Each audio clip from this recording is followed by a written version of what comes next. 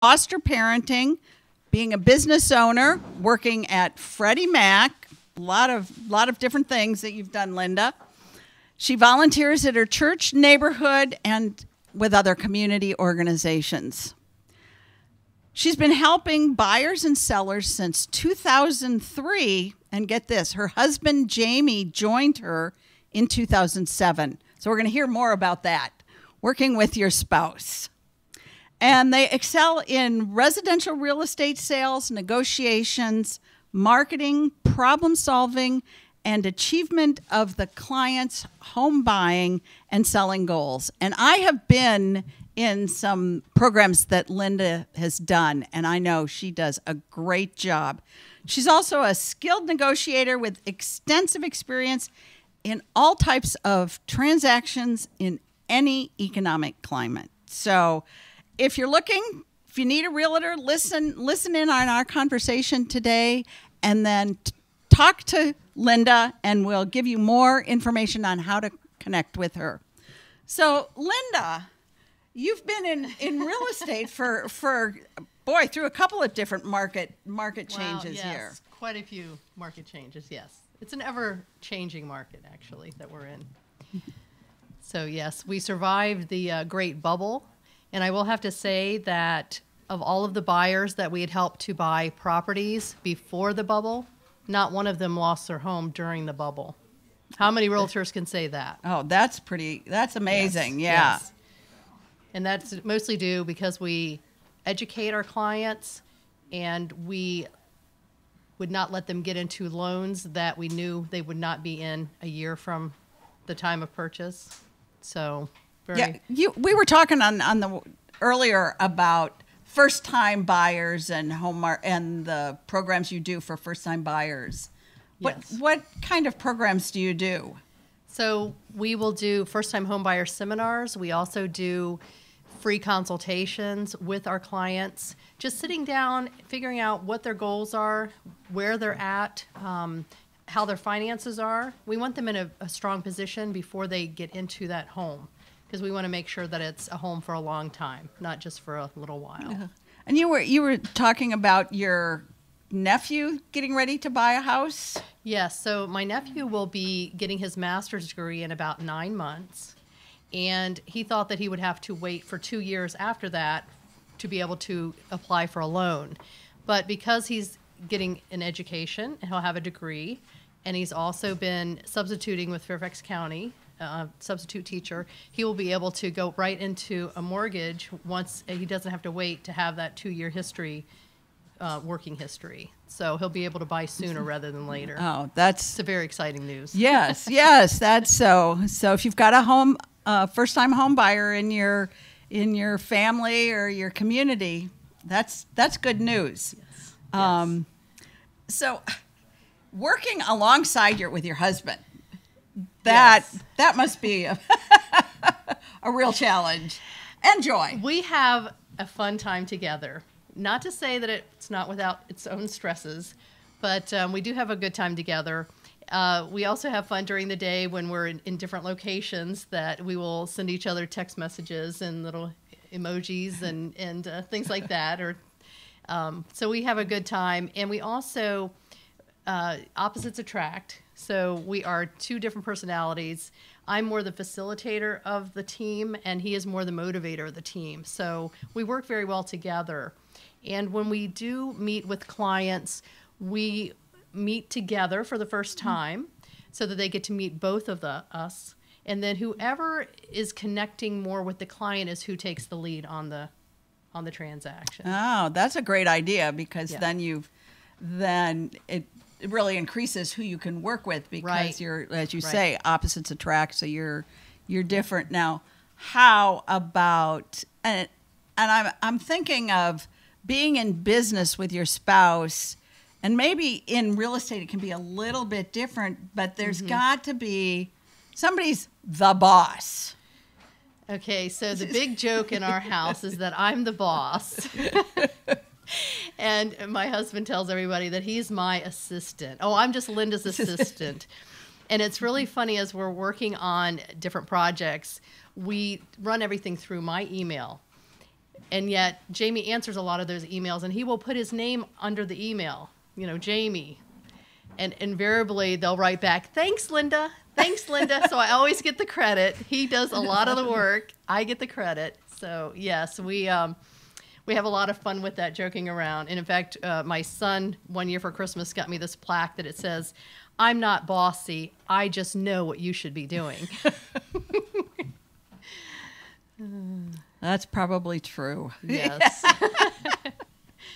And yet, when I can imagine that when you've got that great relationship, that it really is fun having you increase what you can have conversations about.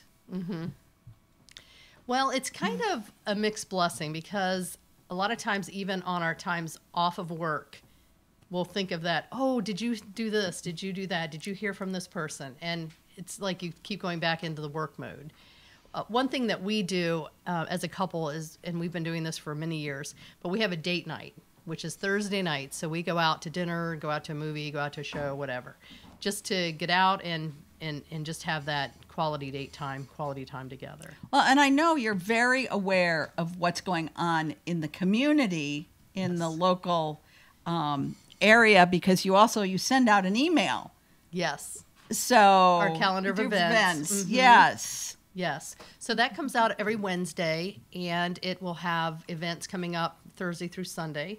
So if you're looking for something to do, and a lot of the things on the calendar are just kind of off the beaten path, might be free or low cost.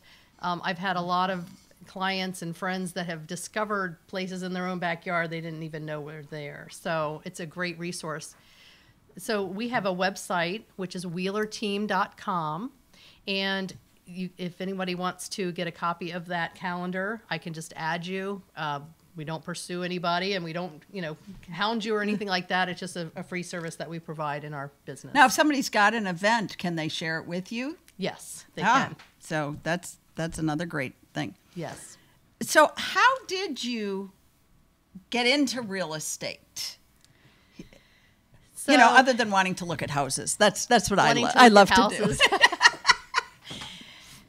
So I was finishing up my youngest of 3 children. I homeschooled them through high school, and I just needed a little something to do on the side. So I started out part-time just to kind of keep kind of peace in the family, kind of peace in the home. So I would give her assignments, and then I would go do my assignments so that I wasn't nagging quite as much. Although if she hears this, she will probably disagree with that.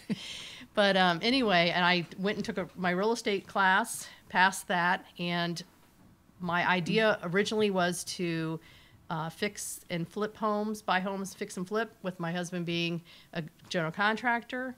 That did not really come to fruition, because understanding that a real estate agent has to be under a broker to be able to practice real estate. So when you join the brokerage, you have all kinds of fees, probably $2,000 or $3,000 worth of fees. So I had to start selling real estate so I could cover my fees, and found out that I just really loved real estate, not even just looking at homes, but being able to help people to purchase usually one of their most expensive purchases in their life, which can be a very stressful thing. So again, just my love for helping people came out in that. And you found that looking at all these houses was a lot of of looking fun. houses. Yes, and getting great ideas, and yeah. So whereabouts are you in Virginia, or what area do you work in? So we are in Virginia, and as you mentioned, both my husband and I are natives of the area, and because of that, we know the whole area, and we do the whole commuter footprint in Virginia. We also have referral agents throughout the United States and around the world, actually. So if you know somebody that's moving into or out of the area, needs to go somewhere else, I can actually find an agent for you, for them, before they get to where they're going, and match them up with somebody that would fit their personality and their needs. Yeah, because buying a house is such a personal. It is. I mean, it's such a big investment. So it's really important to have somebody that cares about you, that likes what they're doing, and is invested in this. Exactly. Exactly. Not a part-time realtor. You want somebody that is full-time doing, because it is really literally a full-time job and then some. The other thing is we do our business by referral, which is a little bit different model than what most agents do. And what I mean by that is most agents are so busy trying to find the next lead. They're cold calling people, door knocking, and they're not taking care of the clients that they have already. Have you ever gotten that call? Do you want to sell your house? Who do you know that wants to sell their house? You know, so we don't do any of that crazy stuff. We do an excellent job for our clients, go above and beyond our call of duty, and they're referring us to their family and friends. So we're not worried about where the next lead's going to come from because we know that we're going to get referrals from. Well, and I read someplace that the average person sells a house or stays in their house 7 years. Yes, that's an average right now. Yes. So if you're in real estate for the long term, then yeah, you could conceivably have somebody that is a client of yours for 20 years. Exactly. So you could sell them, you know, and they're going to want to come back to you. Exactly. Yes, repeat customers, yes. Yeah. So about 90% of our business is referral and repeat business. So we occasionally will get a sign call that will turn into a sale or internet lead off of our website, something like that. So, and actually, some of our best referral clients have never bought or sold a home with us because they've been like our parents and have been in the same house for 50 and 60 years. But they're referring us as their trusted advisor to their family and friends because they know that we will take great care of them. So this is, in many ways, oftentimes we don't think of real estate in the same way when we think of other small businesses. And yet this is really, because what you're talking about is so key for all business owners, is to build those relationships and really get to know your customers, your clients. Exactly. So that you've built a relationship and then they want to come back to you. Exactly.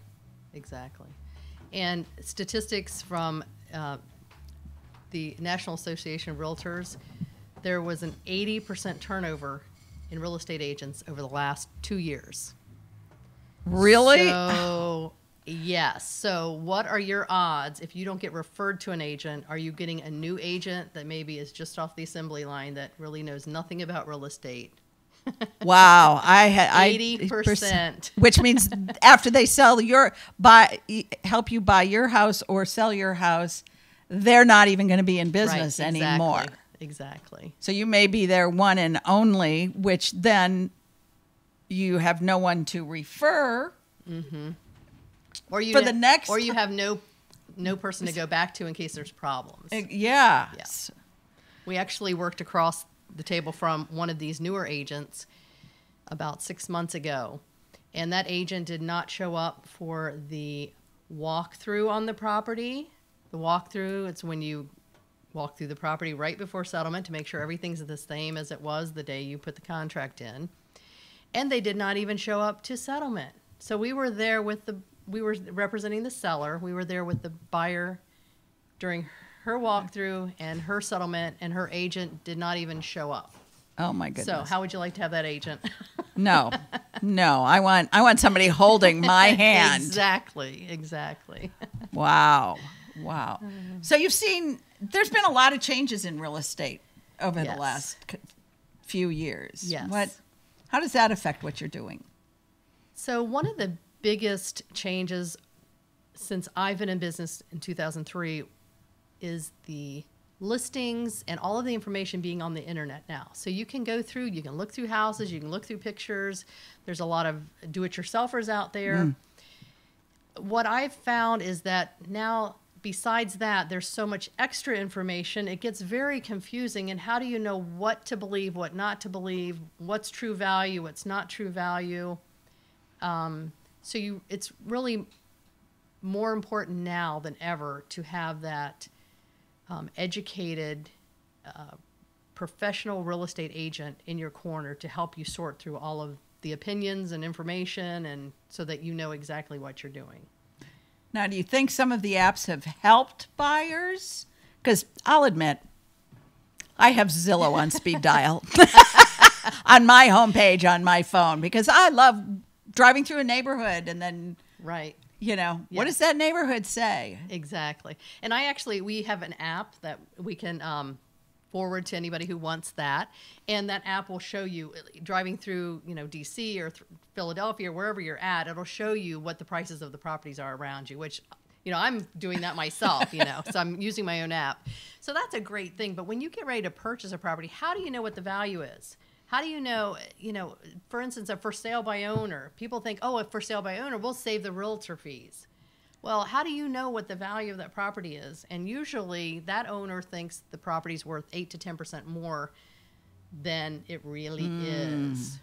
Also, I've heard of quite a few lawsuits, people getting into contracts that they don't understand, and then it comes back to bite them. So you have legal issues then. Right. That's one of the biggest things that I've heard. And I haven't, is it just me? I have not seen over the last few years as many for sale by owners. Not as many. Yeah. And you think, is that maybe because of some of the lawsuits? Probably so. And yes. I mean, wow. Like I said, it's more than a full-time job, and right. You really have to be up on all of the laws. We're in continuing education, continuing classes, educating, being on the forefront of what's going on. Right. So. And so selling your house then becomes, because that's what I've heard from people that have sold their own houses is sell your own house. Yeah, but it's a full-time job while you're trying to sell it. Exactly. Yes. So good. Well, we talked about the first-time buyers, and then there's all of us that are buying and selling, and then there are those that are ready for this to be their last home. Right. What about that in that case? Okay, so in the downsizing market, you basically have kind of that, I would say, 50-year-old to 70-year-old downsize. And then there's the 70 to 100, 102 downsizing, or, selling their house at that point, which are two different categories. But we do about a third of our business is with that senior population. And senior is anybody over 50. So we are seniors, which I hate to admit. But, yeah, well, since my son is 35, my oldest is 35, I can't lie too much longer on my age. And seniors are getting younger every day. Seniors are getting now, yeah. Yeah. So anyway, we do help in the downsizing, which can be a daunting task because many people have been in their properties 20, 30, 40, 50 years. And then the question is, what do I do with all this stuff? If you're going from a 5-bedroom house to a 2-bedroom condo, you certainly can't take it all with you. Right. So what we do is, first and foremost, we listen to our client and we figure out the goals of that client, figure out what they're wanting to accomplish, and then we will consult with them as how best to accomplish that goal. And we have trusted vendors that do estate sales, organizing, donation hauling, plumbers, electricians, anything that a person would need, we can help connect with the vendor that they need. And we also go above and beyond because we will actually meet vendors, meet the estate sale planner at the property, so the client doesn't have to be there all the time to do that. So that's just added value, but no extra expense. Because I know last year we helped after my father-in-law passed. Oh, right. We had to clean his house out, and that was a real challenge. Yes, and it can be very you're emotionally tied to right. these memories, and sometimes it's hard to kind of get past that. But we're there again, holding hands to be able to help work through all of that. And in the downsizing, like I said, in the kind of that 50 to 70 age group, those are people where usually the kids have, gone off to college, or they've just moved out. Now they're empty nesters. They're trying to figure out, do I still need this 4 or 5 bedroom house, or, where do I go from here? What do I want to do? And do the kids want all their furniture that they... Right. Can you come and get your furniture? No, I don't have room for it. So what do you... Yeah. Right.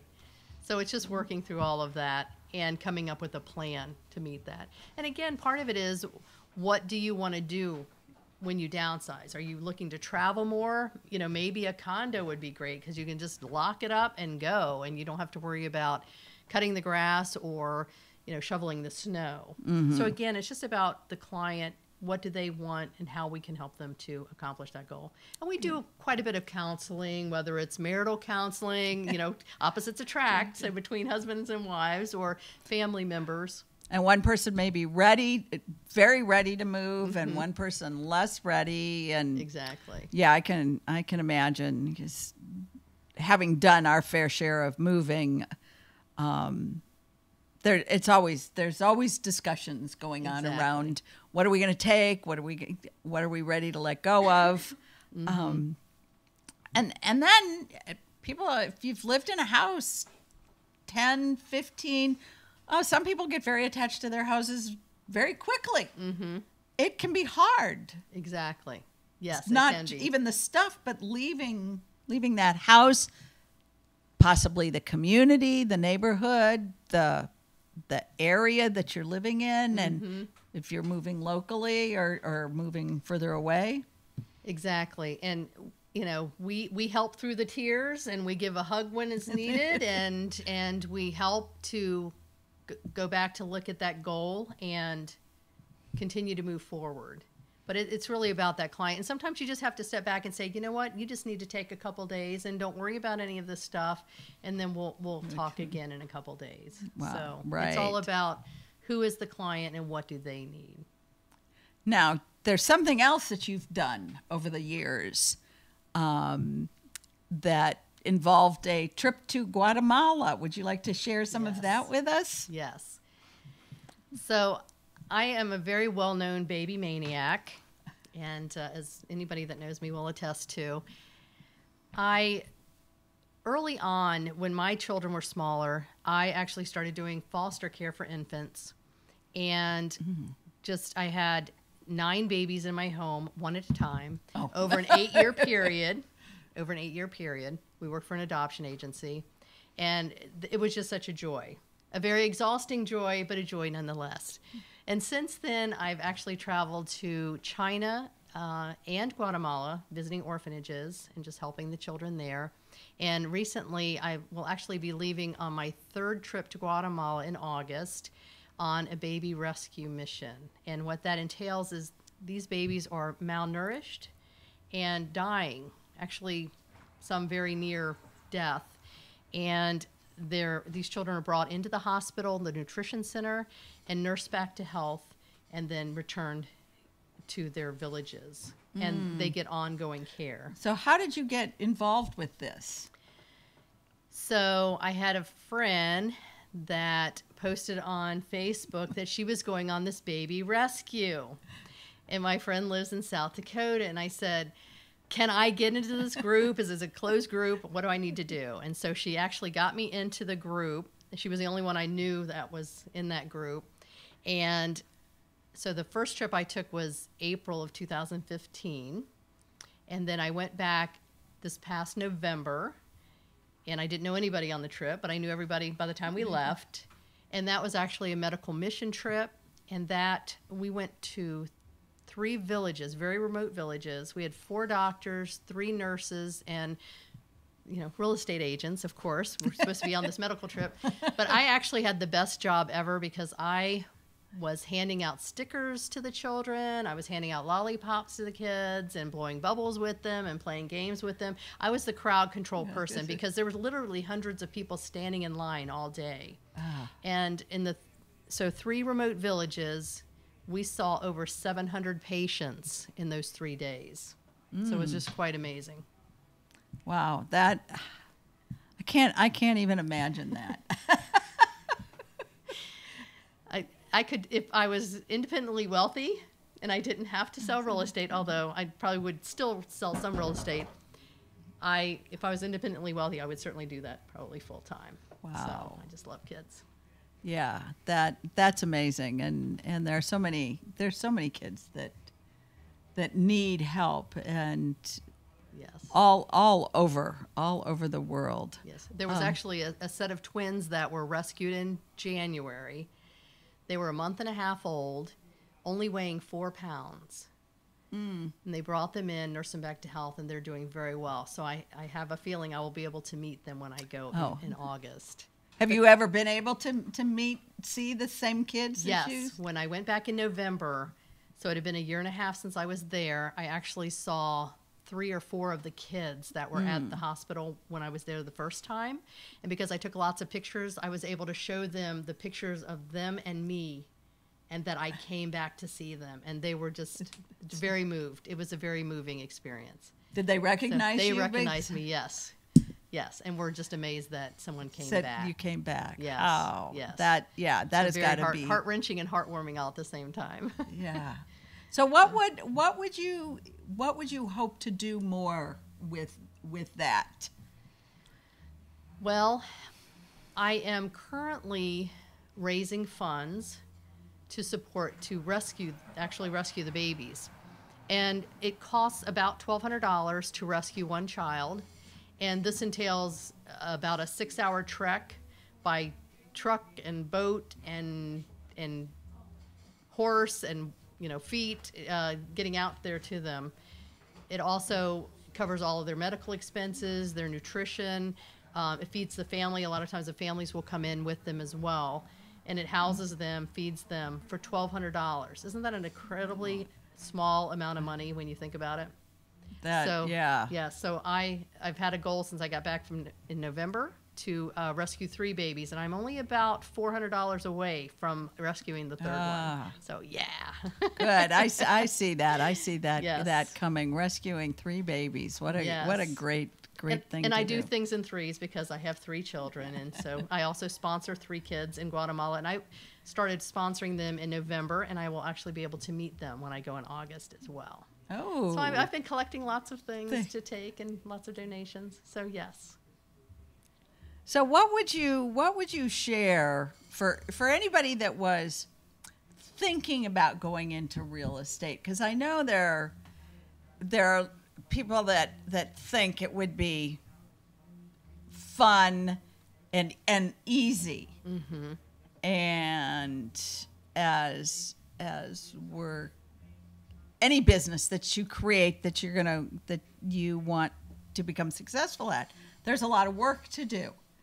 And yet we do. I know many people have this idea that, I could sell. I love houses. I could sell houses easy. Right. So what would you, to encourage and give them a reality check?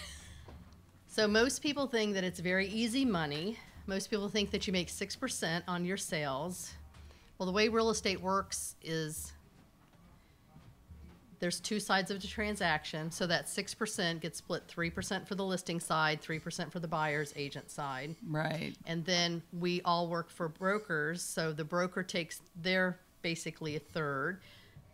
Taxes will take another third. So out of that last 1%, you're still paying for your sign fees, your lock boxes, all of your, realtor fees and associations, and all of your expenses, advertising, postage, all of that. So that will come out of that. So you're making probably about 0.5%. Oh, wow. if you really are budgeting correctly. Mm-hmm. So it's really not easy money. It's not fast money. And there's a lot of nights where you're up at 11 o'clock trying to get that last initial because, if you don't get this, then you're going to lose the contract. It's a lot of work. And it is not for the faint of heart. And like I said, we do a lot of counseling, a lot of hand-holding. It's just a very personal business.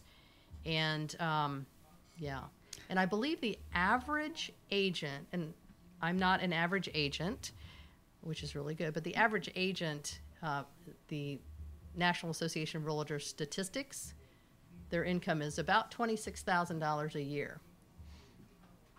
Wow. Who can live on on that? You can't live on that. And, Exactly. You know, Exactly. not, especially not in the Washington, D.C. area. Exactly.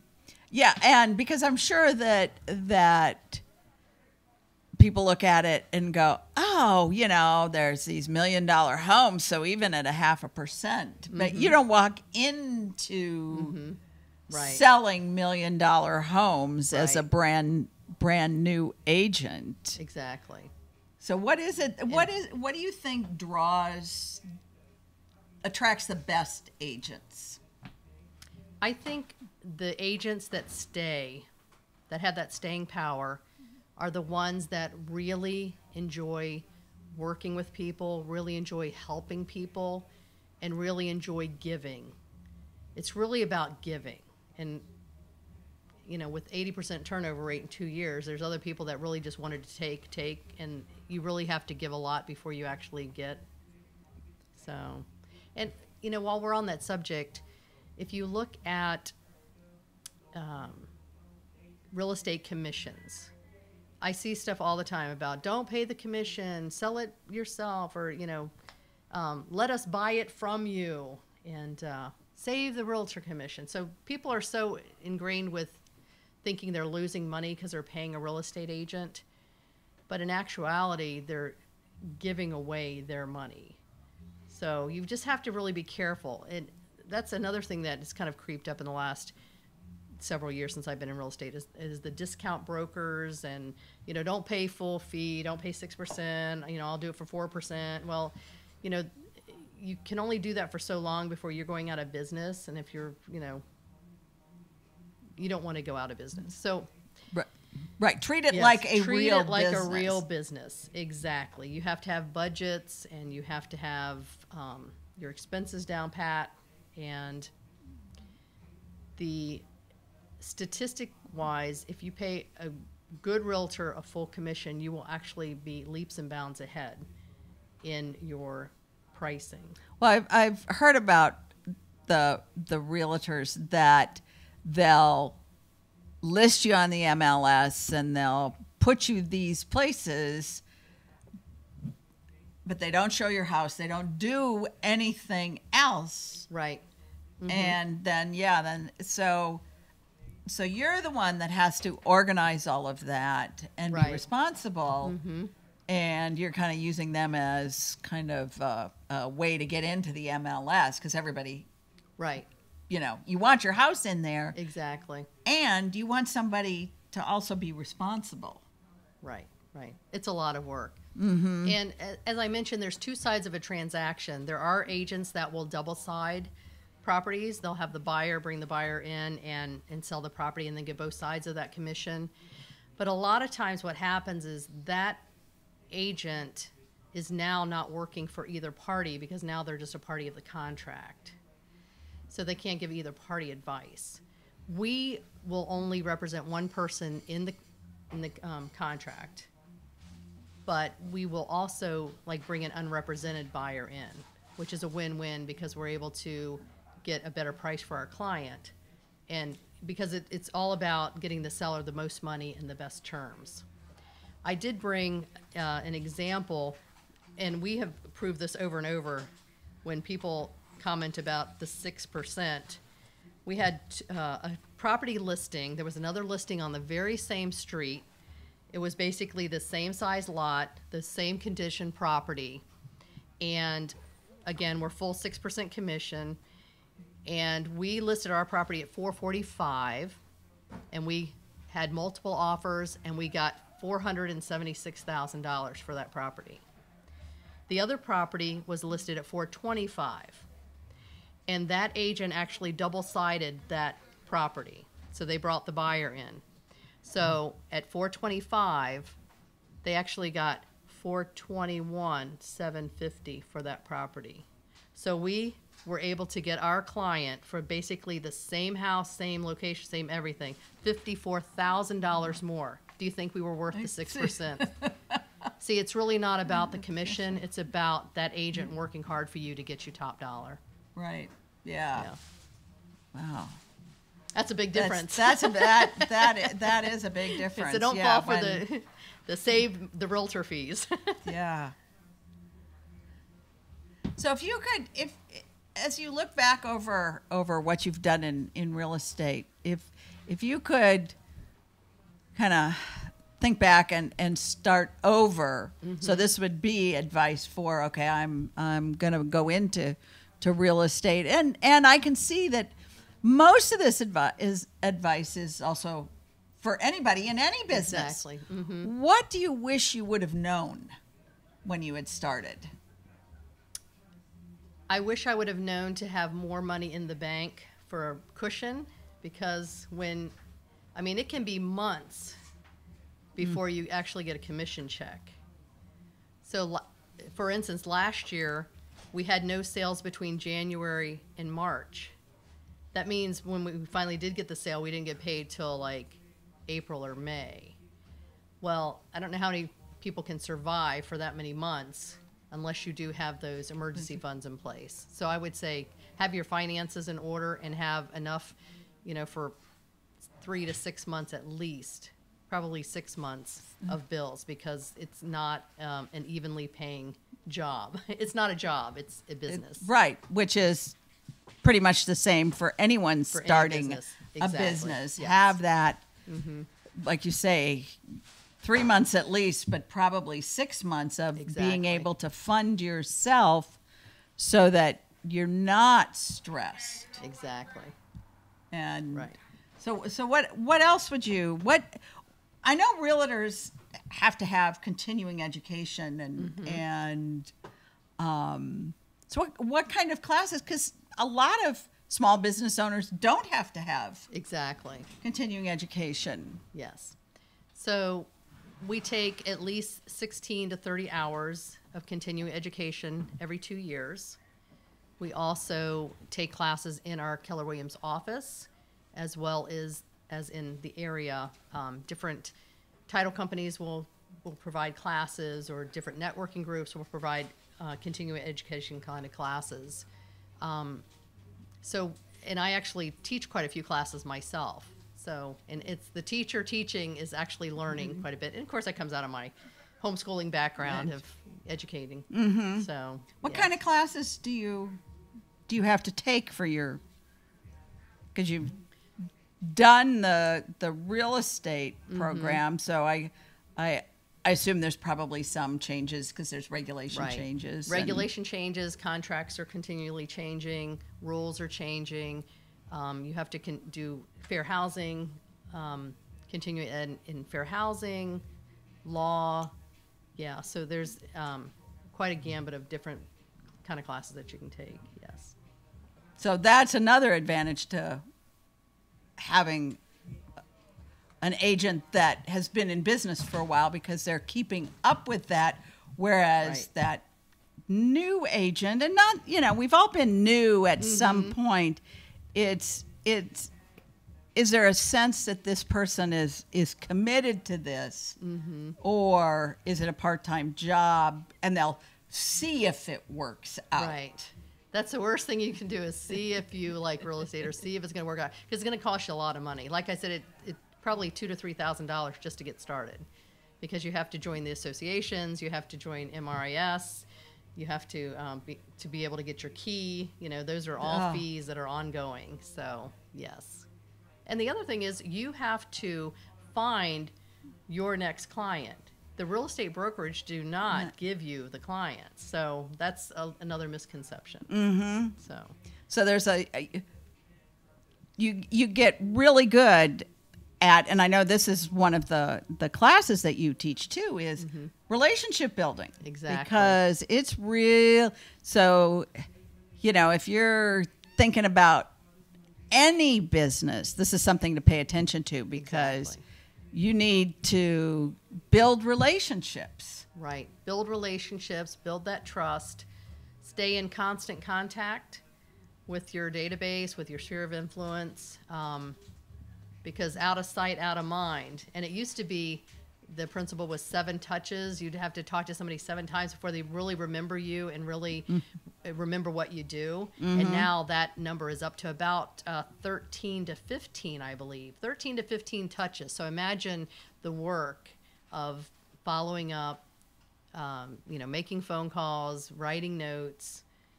We have client parties. We do a movie night in the fall and the spring. We have cookouts.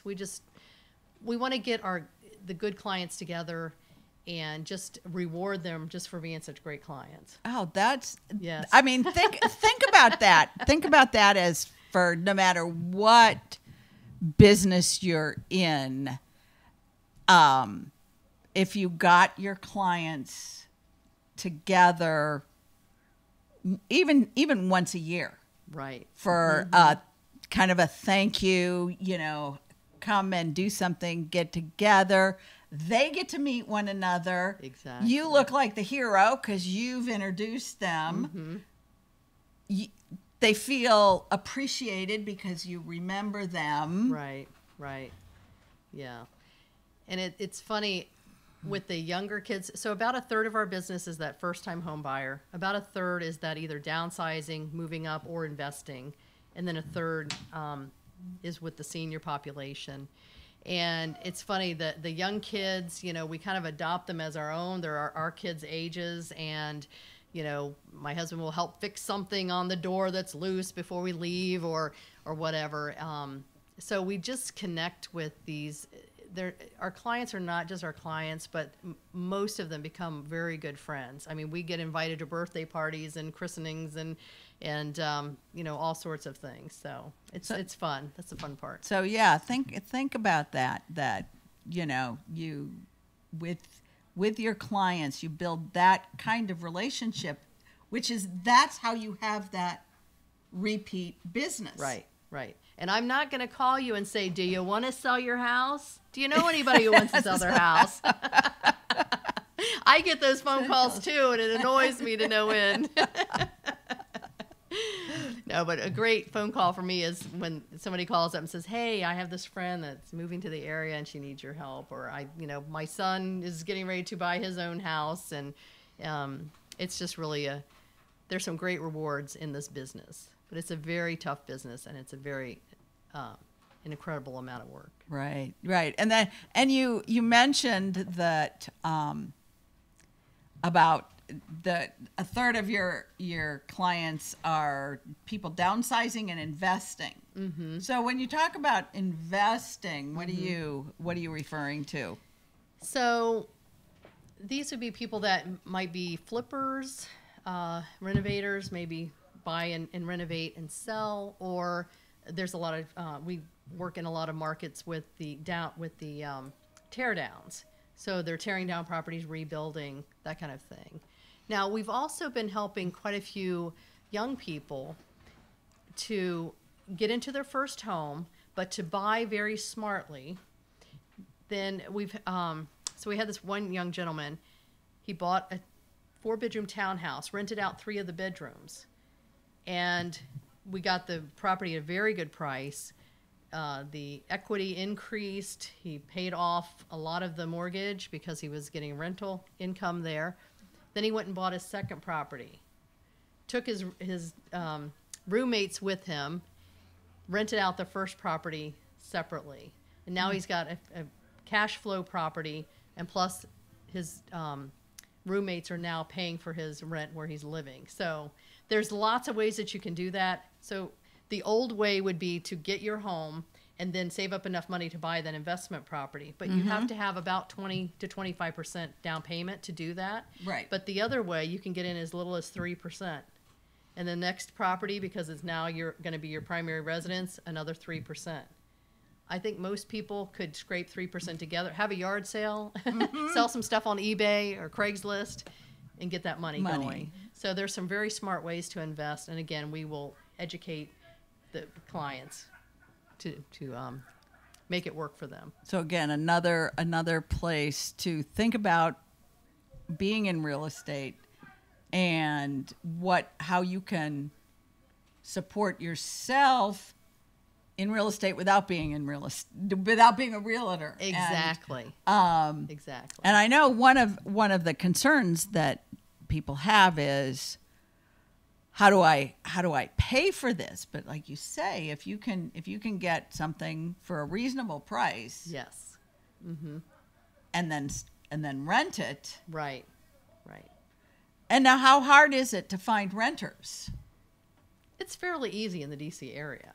And again, different neighborhoods demand, higher rents and things like that. So again, purchasing smart. Yeah. So it's not really about how much you can afford. It's about the payment that you feel comfortable with. These are two different numbers. When you talk to a mortgage lender, they're going to give you those two different numbers. But also, if you think about, if you could afford a $500,000 home, but maybe you went into a $400,000 townhouse and got the equity going in that, and then buying up to the next property, or even starting with a condo. Mm-hmm. And work your way up instead of, and then you've got some things that, I know one of my daughters and I have been talking about this, because that's what she wants to do is buy a house, then use that equity to buy another house, and get herself, like, say 4 houses. Right. Because, it's kind of like one house is a lot of work, one rental. But then you have 4, then they're not quite 4 times the amount of work. They're more work, but it's like anything. That work doesn't expand exponentially because you get better at doing things. So, at that point, when you have, more properties, you could either hire somebody to do the management on it, or there's great property managers out there that will take care of all that, collecting the rents and, calling the plumber for the stopped up toilet, things like that. So there's some great ways to be able to have positive cash flow, have somebody else take care of the headache stuff, and you're just reaping the rewards on that. So that's and and depending on what people want to do with their lives, and that can be, once you get in, once you make the jump into that first home, which is so scary for so many people, then doing it that second time is less scary. Right. And unless you're moving out of the area, because that's always more work.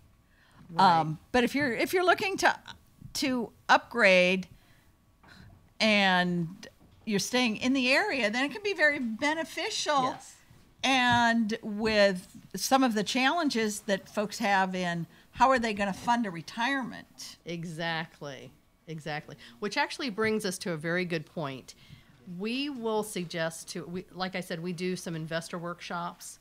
And again, anybody can sign up on our website for us to send them information on the next one.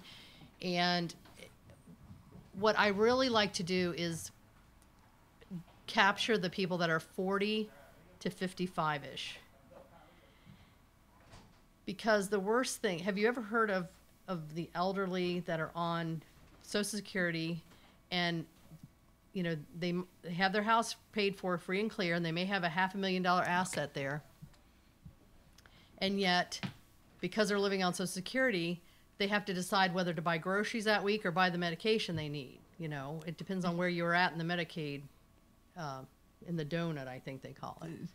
So instead of getting to that point and trying to decide, well, how do I make this stretch and last, which it's not going to, if that same person had bought a 1-bedroom or 2-bedroom condo 20 years before or 25 years before, that would be paid off.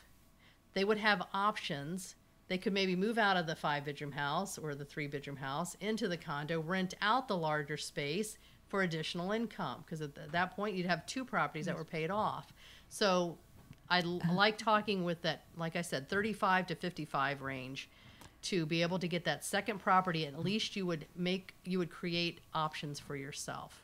And worst case scenario, you sell one of the properties. Because then and then it's not as much of an emotional pull, because you already had this plan set up. We just helped some clients last fall. They had bought a 2-bedroom condo, 30 years ago. They'd never lived in it. They had rented it out for 30 years. So they're getting up in their 80s, and they needed to be not in a single-family home, having to shovel snow and cut the grass. And they moved to the condo and sold the single-family property for, I think, $535,000. So do you think they'll be able to live pretty well on $535,000? Absolutely. And it was already in their mind, that's what they were going to do. So it wasn't that emotional drain on them. Right. And it's a place that they owned and Right. stuff. So as we get ready to wrap up, Linda, thank you. This has been so interesting. Thank you very much. and I want you to tell people how to connect with you again, and just if you're interested in real estate, from either because you're looking for a house, or really the other piece of it is as an investment. How can you use your house to invest? So. Exactly. So we can be found at wheelerteam.com on the web, and that has our contact information. Again, if you we have a 5-step senior plan, and we're happy to send this to anybody that would like that. We also, like I said, host classes throughout the year. We'd love to put you on an invite list for that. Or any questions that you have, just email us. Our phone number's on there. Again, it's Wheeler Team, WheelerTeam.com. And thank you, everyone. This is Jane Lovas for Akia, Garnett, Ashman Brew, and we'll see you next week on Think Big.